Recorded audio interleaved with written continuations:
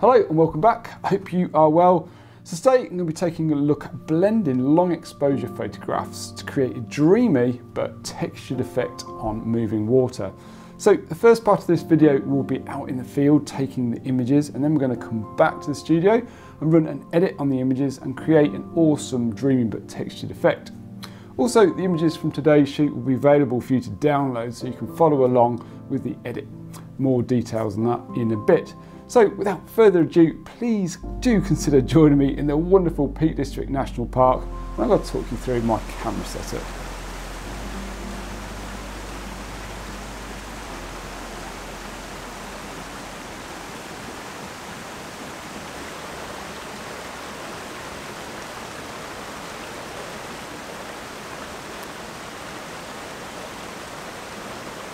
So guys, I've got this amazing scene here in front of me, really rich autumnal colours. Got this beech sapling here on the right hand side, which is giving us a bit of foreground interest.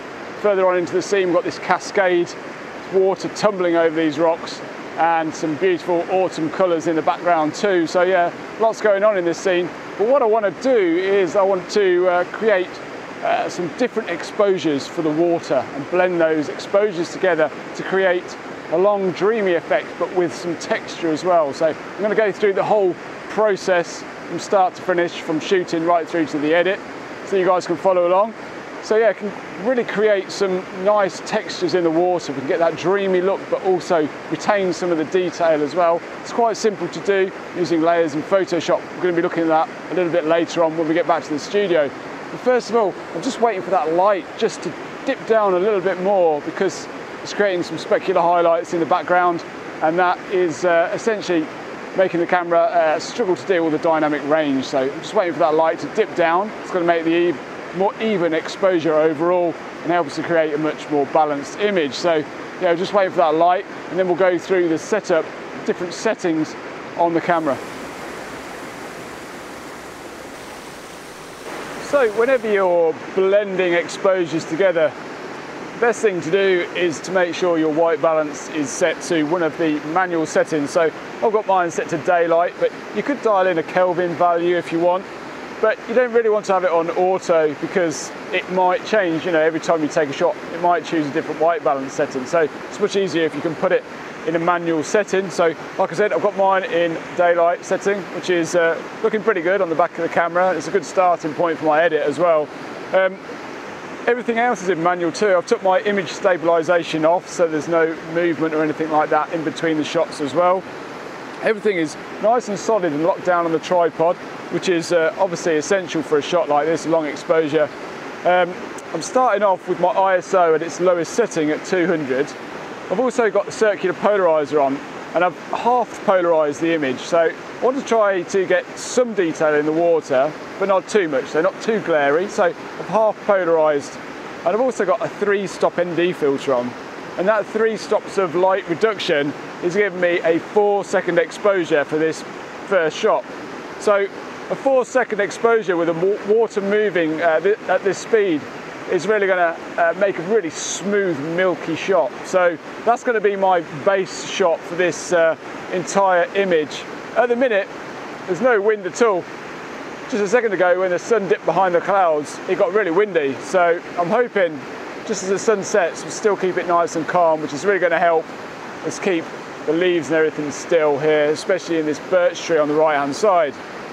So again, I'm just waiting for the light, and then we're going to go ahead and take our first exposure. The light's looking really good now. It's just dipped down behind the ridge line. So I'm going to go ahead and work through these exposures now. So first off, like I mentioned before, first exposure is going to be a 4-second exposure. So my ISO 200 f8, focus on the rock, everything's nice and sharp. The depth of field is really, really nice. So I've got a 2-second timer on just to make sure that I don't get any camera shake while I'm taking this image. So 2-second timer's on. Like I said, focus on the rock. Go ahead and take this image now. I'm going to try and work through this really quickly because the light's probably going to change. So essentially now what I'm going to do, instead of taking the 3-stop off, I'm going to leave the 3-stop filter on, but I'm just going to increase my ISO by 1 stop and then quicken my shutter speed up by 1 stop as well. So now my ISO 400 and 2 seconds. Same again, 2-second timer. Go ahead, take the shot. That's my 2-second shot. Now I'm going to quicken it up again, so I'm going to boost up my ISO by 1 stop and increase my shutter speed by 1 stop. So now I'm at ISO 800 and 1 second. And now I'm going to go quicker again. I'm going to boost my ISO up to 1600, go to half a second.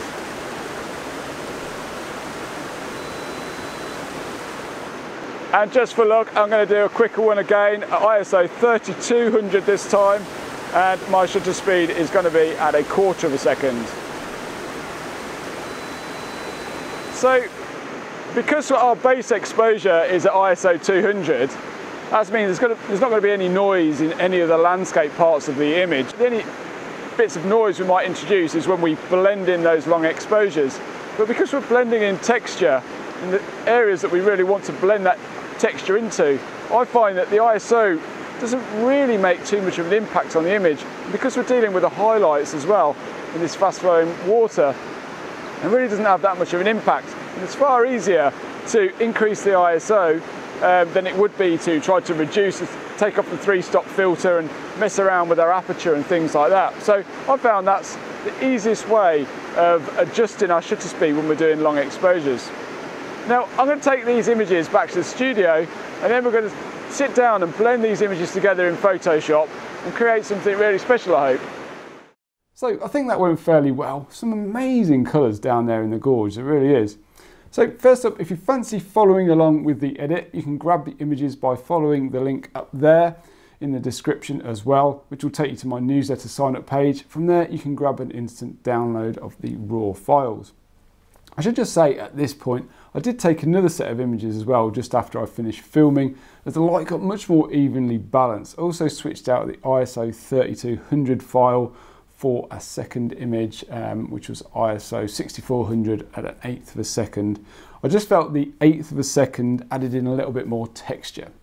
Anyway, here's the images in the film strip. And here you can see in Lightroom, I've already ran a quick edit on the first image just for speed. And I'll talk you through exactly what I've done to that, just to make it easy for you if you want to follow along. But feel free to play around with the settings and edit as you feel fit. Here we've got the files in the film strip here in Lightroom. As you can see, I've got my information here. This is the first one, the 4-second clip. 4-second one was obviously ISO 200, so this is going to be our base clip. So we're going to use everything in this image here for the background, and then the others we're going to use to blend in this dreamy effect, this textured effect into the water. So let's just have a quick look at my histogram here. You can see, you might have noticed when I was shooting in the field, the histogram was bunched up a little bit more to the left. The image was a bit more contrasting. I was really struggling to retain the details and the highlights. But as that light evened out, I've managed to get a much more balanced, evenly spread histogram. So yeah, my histogram is essentially retaining the details in the blacks. I think maybe I just lost a little bit down in the right hand corner, but that's not a problem, and managed to save all of my highlights as well. So it's much more evenly balanced exposure, so it's well worth retaking those shots as the light changed. So quickly run through this edit here. I've brought down my exposure just a tiny amount, and I've reduced my highlights to -51 there, just to help retain the detail in the white bright areas there. I've got my highlight clipping turned on, so if you see there, look, you can see whatever's red is clipped. Let's bring that back down again, but as you can see, nothing is clipping, so I'll leave that turned on when I'm doing long exposures, because it really helps to let you know when you're losing detail in your highlights. So I brought my shadows up to +44 just to help bring out those details in the shadows, and my whites down to -17 just to again make these not too bright. I've dropped the saturation actually, because using that polarizer made it really saturated. So I've just reduced the saturation a tiny little bit, and I've just added in a little bit of an S-curve here. Not much, just a little bit to add some contrast in. And I've made a few minor adjustments to the HSL. I've boosted the green hue just a little bit by +1, and I've increased the saturation of the oranges by +8, yellows by +5, and dropped the saturation of the greens to -1, and also the luminance of the greens to -3. So very, very subtle changes, but just trying to accentuate the autumn feel. But feel free to play around with those as much as you want to. Now, in the detail section, I've taken the sharpening off. If you follow my videos, you'll probably know that I do my sharpening in Photoshop. It's much better to do it that way, I think, for Fuji RAW files. Sharpening in Photoshop is much better than Lightroom. So I'll take my sharpening off here in Lightroom. And yeah, that is pretty much the edit. So this next image here is an unedited file. I haven't done any edits on this at all. And as you can see, the rest of them are the same. So I'm going to go back to my first one where I've done all of my edits. And I'm going to hold down Shift and click on the last one there. And then I'm just going to hit Sync. And that's going to bring the Synchronize Settings box up. And all of the boxes are checked that I need to have checked. I'm just going to click Synchronize. And then that is going to synchronize my edit from my first image and copy those settings to the rest of the images. Now, I'm going to do a little bit of a tweak to my ISO 6400 image. Now, even though this is ISO 6400, because I've got such an evenly balanced histogram and I'm not pushing the raw file too much, you can see it's fairly clean, to be honest. But when we zoom in, we do start to see some softness, but not too much noise, to be honest. But what I'm going to do, just to help things a little bit, is just to reduce the noise there a fraction, only a fraction, just to help reduce some of that noise in the shadows. But you know, we might not need to do that really. But yeah, pretty clean file considering it's ISO 6400. Had my image been underexposed and I pushed that raw file a lot more, we would have seen a lot more noise. So nailing your exposure is essential. But even down here in the textures, I think that looks pretty nice. I wouldn't want to use the high ISO shot for, you know, the rocks. I start to see a lot of softness, but here in the water, it really doesn't matter, I don't think. Just my personal preference though. Anyway, what we're going to do now is select 3 of these images. Now, when I was in the field, I was doing it in 1-stop increments, and I think it's much easier if you do that. You can get a little bit confused when you start to do like 1.5 stops or 2 stops or whatever. So I just take a series of images spread over 1-stop increments, and it's a lot easier just to keep control of, you know where you are. So I'm going to use 3 of these exposures. The first image, which was 4 seconds, the third image, which was 1 second, and this last image, which is 1/8 of a second. So to highlight those, I'm just going to hold down Control on the keyboard, and I'm going to highlight those 3. So I've just got those 3 selected now. So now what I'm going to do is open these as layers in Photoshop. So what I need to do for this is just right click on my mouse, come up to Edit In, and then open as layers in Photoshop. So it's going to open Photoshop up, and it's going to open those 3 images as layers in Photoshop. We just need to wait for Photoshop to load them up. So Photoshop is loaded now. We've got our 3 layers. First, what we need to do is arrange the layers. So I like to have my long exposure, my 4-second exposure on the bottom, because that is the image which I'm using all of this lovely clean detail where the ISO is at its lowest.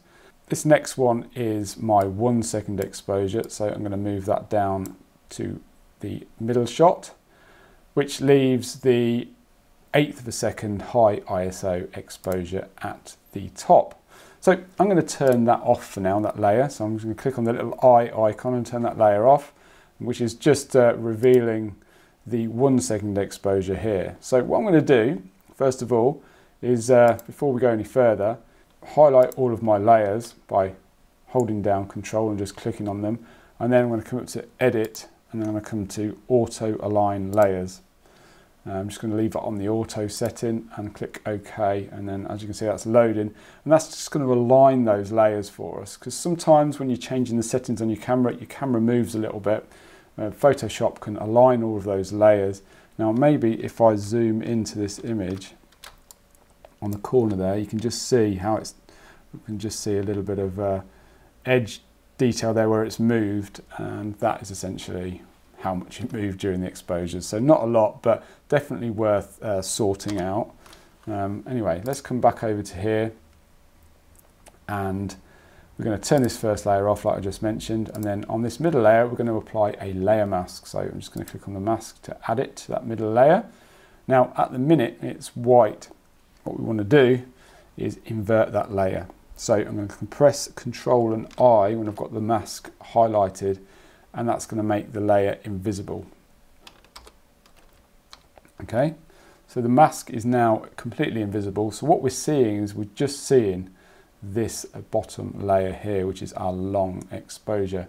So now what we can do is grab a brush by pressing B on the keyboard, and then we want to use a white paint. So at the minute I've got mine selected to black. So if I press X on the keyboard, it's just going to swap them over. So whenever you want to change colour, just press X, providing you've got black and white selected. So now when I paint white onto my black layer mask, that's going to make everything in that layer appear on the image. So we can start to paint in some texture. So I want this foreground area here to be quite textured. So what I'm going to do is I'm going to select an opacity of my brush around about 35%, and then I'm going to start to paint in some of that texture. And as you can just see now, that texture is coming back into these areas here, and starting to look really nice. I'm going to do the same over this side, and now I'm going to be doing this fairly quickly, guys, you know, just for the speed of this video, but you know, you can spend as long as you want to on this. So that's looking nice. And then I'm just going to paint in a bit more of that slower shutter speed on these bubbly bits here, just to make that look a little bit more crisp. That's looking pretty cool. And I'm going to come up here and I'm going to paint in a little bit more of that texture around this area too, which is nice.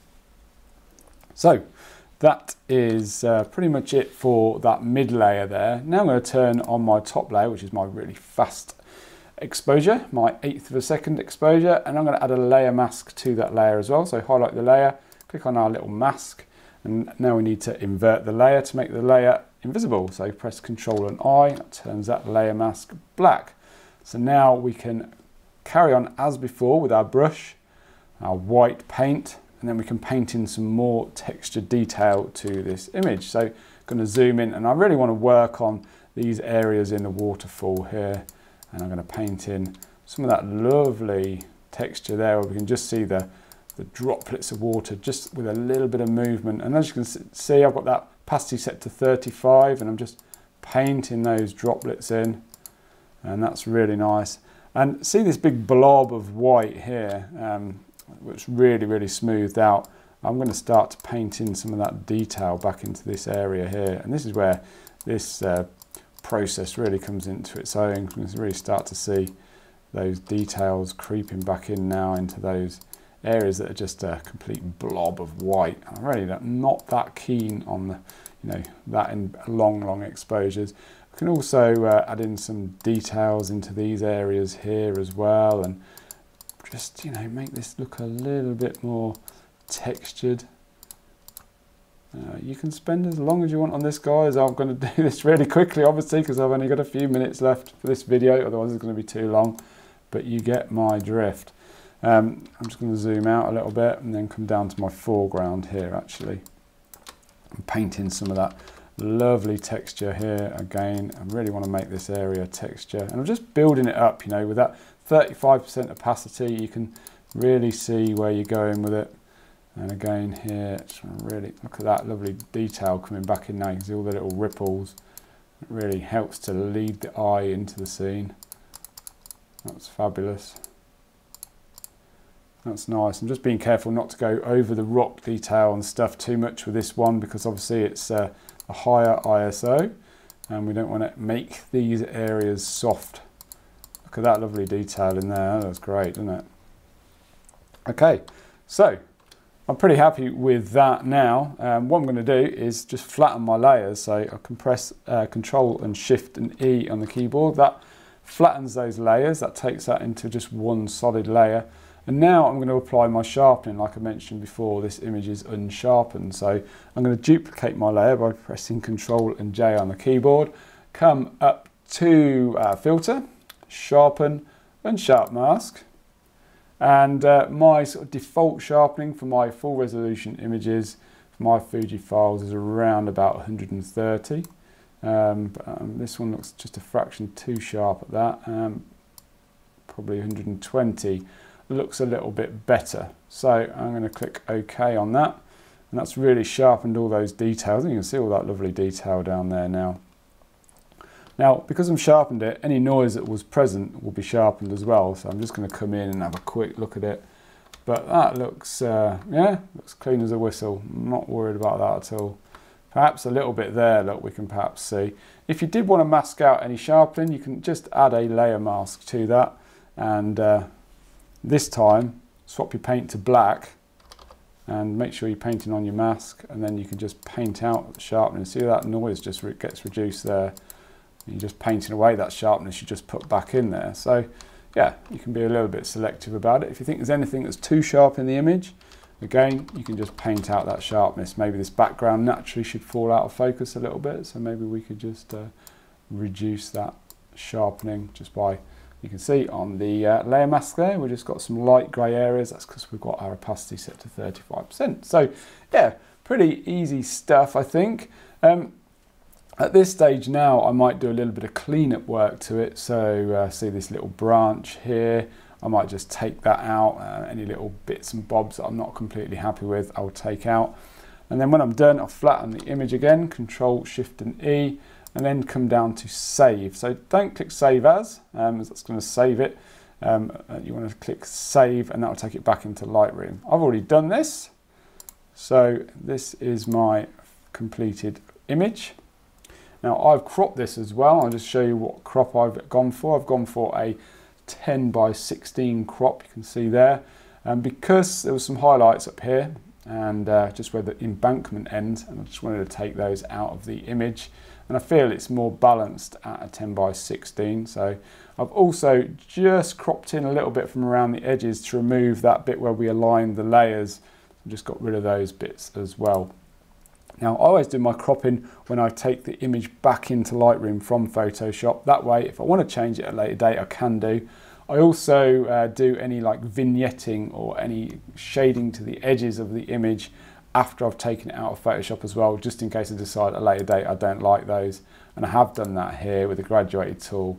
I've just darkened that area there, and I've also done the same on that side. So, you know, feel free to have a little play around with that if you want. But yeah. This is our finished image. I think it looks pretty cool, and I really like the textures there in the water. Really nice. Definitely adds a little bit more impact to the image and takes away that white blobbiness that you get when you do long exposures. So guys, I do hope you enjoyed today's video. If you did, please consider hitting that like button. If you think others might like it too, please feel free to share it. If you fancy seeing more content like this, feel free to subscribe if you've not done so already. And yeah, until next week guys, have a great week and I'll see you next Thursday. Take care.